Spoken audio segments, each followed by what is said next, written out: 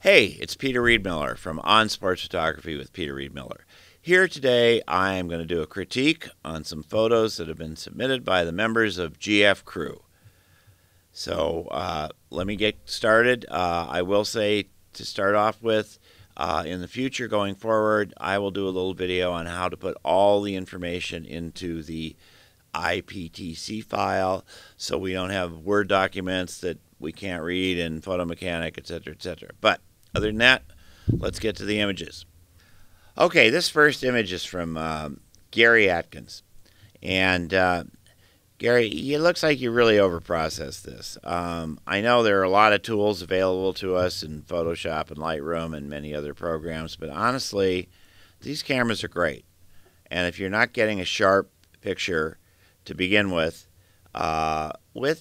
maybe a little noise, but the goal is not to completely eliminate everything. The goal is to just make a nice picture, and it should stand on its own. The runner's head is down. I don't see a face. I see faces of people behind him who are not that active, except for the guy 55 on the right of the frame. And basically, he's being tackled. And as a friend of mine says many, many times, every football play ends in a tackle. So, not a bad picture. Of course, you got that arm coming in on the left side. Not a bad picture, not a great picture. Again, horribly overprocessed. I don't know how much of a frame this is pulled out of. It says it's at ISO 1280 with a Nikon D750 7500. Well, I don't know much about Nikon, so Gary, it's you again. Okay, and what's happening in this picture? These guys are running away, and the ball's coming. There's no there here. There's a ball. There's players. There's no focus in terms of focusing on some part of the image. So again, you're reaching for something that's not there. Okay, this is from Gary. Gary, you're the overprocessing king, I think, this week. The running back's good and the defensive back's good, but in between, number 7 kind of ruins the picture because that's where your eye goes, and he's facing away and not doing anything. If you could magically eliminate him, or, technically eliminate him, you would not be upholding journalistic standards, but you'd have at least some kind of a picture. Again, as I often am tempted to ask, what happened after this? Did this number 7 clear out? Did these guys collide? Was there a tackle? Was there something? Right here again, serious overprocessing. I know you guys shoot in bad light, but still, this is, you're at 1280 ISO, you're at 2.8 to the thousandth. You're doing all you can, but I think it's better to let the noise go a little bit than just, and what is this, 125 millimeter shooting with a zoom? You need to be tighter so you don't have to artificially enhance the picture that much. Okay, where's the next frame?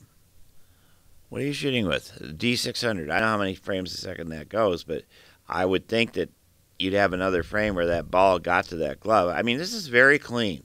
You know what's great about it? The background. It's a 200 millimeter at f2.8, so you don't need a 400 2.8 to take the background out. It's wide open, 200 2.8. The background is gone. It's clean. It's really clean. This is really nice. She's very well. She's sharp. She's got a good expression. She's got the glove up. But the ball's too far away. I think the picture's almost better without the ball in it. The ball is just a little too far away. And it seems like there was a next frame where the ball got there. And that would have been the frame that you wanted to use. But this is nice. This is nice for a lot of reasons. Background, it's clean. Obviously, it's a daytime shot, so it's ISO 320, you know, easy peasy. No need for a lot of extra processing. But it's a good shot. Very good. Okay, again, nothing like daytime baseball there. Now the ball's in the glove. She's stretching out. I see concentration in her face. I see some kind of focus. It's cropped pretty well. It could have been, I would say, it could have been about 20% tighter. You could have come down about here. Could have taken this dirt out. I know you guys sometimes have to shoot to prescribed cropping ratios, but in my world, I'm just thinking about the best picture, and this could have been cropped a little tighter. It'd be a lot more dramatic if it was cropped a little tighter. But nevertheless, it's a good picture. She's got the ball. You got the face. It's sharp. Again, ISO 320, 200 millimeters, f2.8. Again, the background far enough away that it's out of focus, and clean. Clean backgrounds. Very important. Okay, good job. Okay, the big problem with soccer until you reach the Champions League or the EPL or anything like that is that players look down all the time to see the ball. And that's what these girls are doing. They're looking at the ball. They want to see where it is. They want to kick it. This is a so-so soccer action picture. I mean, I've become pretty harsh on soccer after watching a lot of it and shooting some MLS. That, just dribbling the ball down the field, it's like dribbling the ball down the basketball court. What's good is the shot, the pass, the header, the things like that, the stuff that does not happen 90% of the game. But in that sense, it's sharp. Your background is out of focus. You kind of got a little tough with the player in white in the background. But that's soccer. It's messy. All sports are messy. So, again, sharp. What do we got here? 300 millimeter lens, 2.8. So yes, you're doing that. But I don't feel a lot of real. There's some really great action in soccer, but like baseball, it happens momentarily, and then it goes back to a lot of kicking the ball around. And again, with these younger players, they are always looking down. Okay, solo dribbling. Well, clean. Clean background. It's sharp. It's a, 302.8. You're at 4,000 ISO, but it looks really pretty good. It looks like you didn't have to do a lot to it. These are by Mike Anderson, by the way. And let me just make sure. Yeah, Mike Anderson. Oh, and the good baseball, that was Jeff Allen. Good job, Jeff. Good job. So, Mike, again, it's fine. And again, if you're shooting for this young lady's parents, you're doing a fine shot. But she's got a look of concentration. But again, the eyes are down. Eyes are down in the field. Ball is, ball's in front of her. She's obviously going to kick it. This is not a bad shot. It's just a conventional shot. But well done, Mike. Oh, see, this is what I mean. You've got a little action going here. We got a little, they are contesting that ball. I mean, this isn't, nobody's going to get, nobody's going to flop. Nobody's going to get tackled. But this is really good. This is Jason, I think you're going to take my workshop. So I'm looking forward to seeing you in Las Vegas. Yeah, you got something going here. You got, this is the kind of thing, contact, action. Yeah, their eyes are down. Of course their eyes are down, but legs are up, ball is between them. They're contesting it. There's a little body action. This is a nice shot. Nice shot, Jason. Again, not quite as good because it's not coming at you, but again, you're getting the point that soccer's not just about dribbling the ball. Soccer's about fighting for the ball, contesting the ball. You've also got the young lady in pink has got great expressions. Again, this is good. Your backgrounds, what are you shooting at? A 200, a 2.8. You're taking, even though you got a truck, you got a Prius, you got a couple of things in the background there, but they're pretty far out. And this is not long lens. It's 200 millimeters, but it's wide open. It's at f2.8. You don't gain any sharpness by stopping down on telephoto lenses. So you've got a high shutter speed, 2000 to freeze it, and you're still able to bring in a pretty low ISO, 125. Yeah, you got a nice sunny day. But good, another good soccer action shot. Okay, this is David Chopkinski. Forgive me, my pronunciations. This type is really small. All right, you are shooting this number 54. This is a good picture. He's an end rusher. He's an outside rusher. He's coming for the quarterback. Again, you've got your background pretty far out. There's going to be other players on the football field, so they're going to be there. I think this is a good shot. It's well framed. The feet are off the ground. This is nice. This is good. What's your ISO here? 4,000. Well, yeah, it looks pretty clean. It looks like you didn't do too much to fix it, which is sharpening, noise reduction. It always shows. It always shows. It's not worth what you get from it, by and large, unless you're really, really good. So, in any case, I like this shot. I think it's a great shot at 54. He's doing what he does. He's clear. I've been shooting. I shot this weekend. I shot 2 games. I shot both the Rams and the Charger game. And it happened that the 2 Boza brothers played, one for the Niners and one for the Chargers. And shooting a guy who's really good, he's always double-teamed. You can't see him. You think, oh, boy, he's going to tear it up. Same thing with Watt for the Steelers. They double-team him. You see the back of some offensive lineman. No, this is very, very nice, David. Okay, here's another one from David.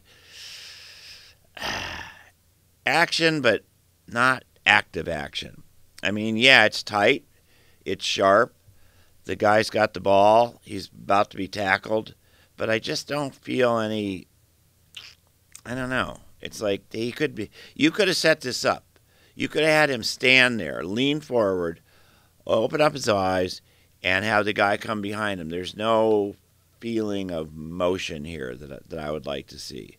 But, again, clean, sharp, good faces. You're shooting number 16. You got a picture. Okay, Doug Clements, volleyball. I think this is a good volleyball shot. I find volleyball, especially indoor volleyball, very hard to shoot.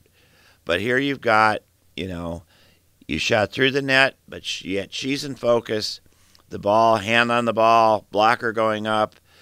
I like the symmetry between the 2 girls, the girl in orange, the girl in blue, both down, ready for a save, ready for a dive. I probably would have just taken a little bit off this side, just a little bit to knock down that door a little bit more. But gosh, this is a very good shot. Very, very nice job. All right, Doug again. Yeah, you shoot volleyball, don't you? Yeah, this is a dig, a nice one. Not much I would say about that. I mean, it fits. I would maybe crop top and bottom a little bit if that fit. It's almost a horizontal shot if you knock it down like that. But boy, the ball's right there. It's sharp. The face is good.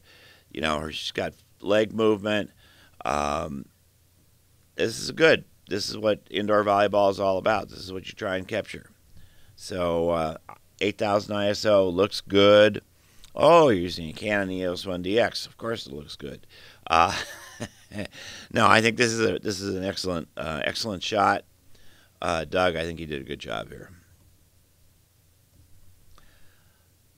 Okay, is this Doug again? Yeah, the king of volleyball. Yeah, almost. I mean, good. She's in the air.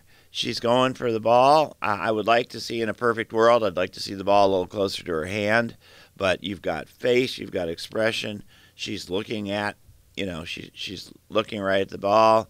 The background, you're at 135 at f3.5. So your background's pretty far out of focus. It could be more, perhaps, if you were at 2.8, if you had that option. But it just doesn't have the fullness of the other 2 shots that you had in here. But I think, again, it's a good shot, and especially if you're shooting, as you guys do, I know, you shoot for the parents, you shoot individual players. This is a nice one. The parents will like this.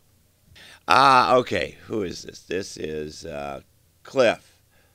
Cliff Lavelle. Okay. Um, it's a excellent moment. It just has a funny look to it because it's so frozen and he is so straight. The receiver, 81. He is so straight, and you have no face on the DB. Um, Now, this is a good action picture. It just doesn't have any action in it in a weird way. It's just funny the way it struck me. But again, background's good choice of background. No cars, no moms and dads and folding chairs, no chain link fences. Excellent on that regard. 400 millimeter f3.2, so it's a 400-2.8. Um, it's just a funny kind of moment, and I just wonder again, was there a frame before this where he was reaching for the ball, or a frame after this where he was going over the back of the DB? It's like it's almost too clean, but it's a good shot. It's an excellent shot, and it's well done, Cliff. Okay, it's like a little holding going on to me, but again, this is sharp. It's not overly processed. 400-2.8. Okay, you're going to get that. I like the guy behind because he's got good action. Um, the prominent player in gray, heads down a little bit. You don't have a feeling of what he's doing, but it's a tackle. It's a tackle. It's not holding. It's a tackle.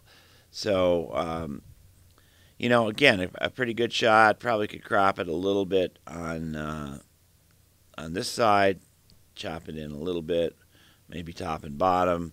But again, if you have to fit a format, you have to fit a format. But this is a nice football action shot. Okay, Cliff again. Well, all right. Here we're going into is this a picture that you had to shoot for number 70's parents or number 63's family? Because if it is, it's fine. Otherwise, it's sort of a non-picture. I mean, there are two guys. There's an offensive lineman, a defensive lineman, and they're not contesting with each other. They're just kind of like, oh, yeah, okay, I know you're there. The play's obviously way over on the other side of the ball. So in that sense, it kind of lacks action, but in the sense of showing two players that are in positions that are more challenging to shoot than, say, a quarterback or a running back, it's a good job. Okay, Ryan Clayton. Okay, Ryan. I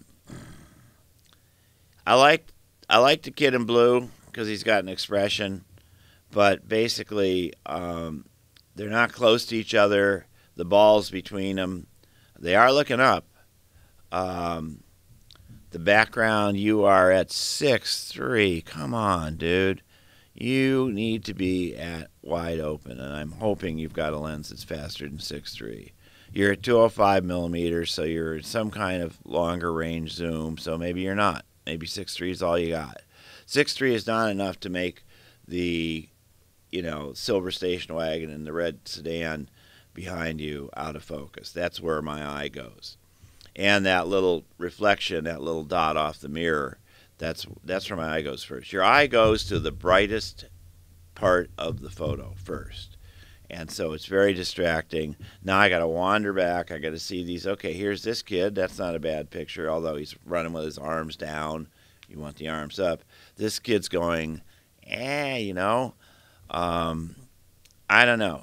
There's good elements in here, but they don't really come together. Okay. One of the things I talk about a lot in my workshops is trying not to cut limbs off.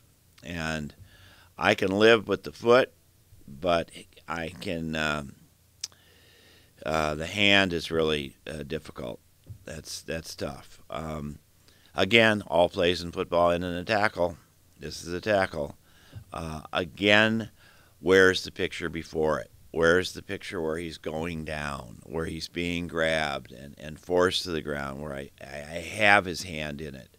I have his legs maybe. It's just, yeah, it's sharp and all that, but you know, it's just not that much of a picture to me. And that was Sean Walker. Sorry, Sean, but you know, I think just getting something a little before that is would have been a lot better picture. Okay, this is nice. This definitely needs a crop. I don't care what size you're supposed to be at, but this definitely needs to be, you know, all, you know, boom, boom, boom. We do not need that grass. We do not need those trees. We need to focus in your 200 millimeters f4. You're far enough away to get the porta potties and the trash can pretty much out of the background. The trees are nice. That's good. But again, all I'd say on this, I'd say this is really peak action. Give it a crop, as I said. Try it tighter, and then try it horizontal. Just boom, right across there, right across there.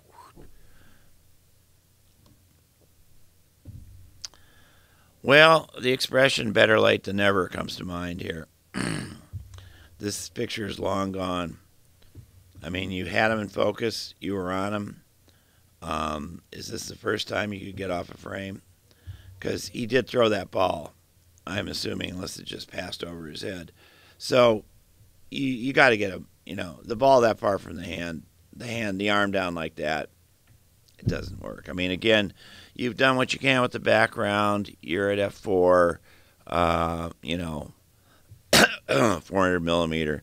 So you've got all the necessary. And again, if you had the ball in the hand, you could then drop your framing so you could have his whole body, his feet, everything, and you'd have a picture. You'd have a picture. And that's Sean again. So you got to get on these things sooner. Okay, excellent. I know the feeder is slightly cut off, but this is a really good picture. This was a 70 millimeter, so you had something maybe around your neck. He's making the catch. This guy's looking at him. What I love in this picture is everybody on the field is looking to the receiver. The DB who's been beaten, the ref, the guys over here, they all focus in on this guy. I would not crop. I maybe tighten this up on the edges, but I would not crop this to be, which you could do, to be just him. No, this is one of these pictures. This is what we call a scene setter. So excellent work, Brian Wilkes. Excellent. Very nice. Well, okay, that looks like that's what we got this week. Thank you for your submissions. Give me more. Give me more. I can do this all day. Mark doesn't want me to, but I can. So thanks again. Keep going with GFCrew. It is a great way to make money doing this. It's something that we all love, and make some money at it. Good shooting. Subscribe. I do have a workshop coming up in Las Vegas. There's still a few spots open. Check my website, peterreedmiller.com. Information there. Link to the registration. Subscribe to my YouTube channel, On Sports Photography with Peter Reed Miller, and keep working on GFCrew. Thanks a lot. Good shooting. I want to thank my friends at GFCrew for making this video possible. If you want to make money shooting action sports, check out GFCrew. Go to gfcrew.com to join. It's free. They have a whole process and an app set up to help you make money shooting sports. Check it out. Get started today.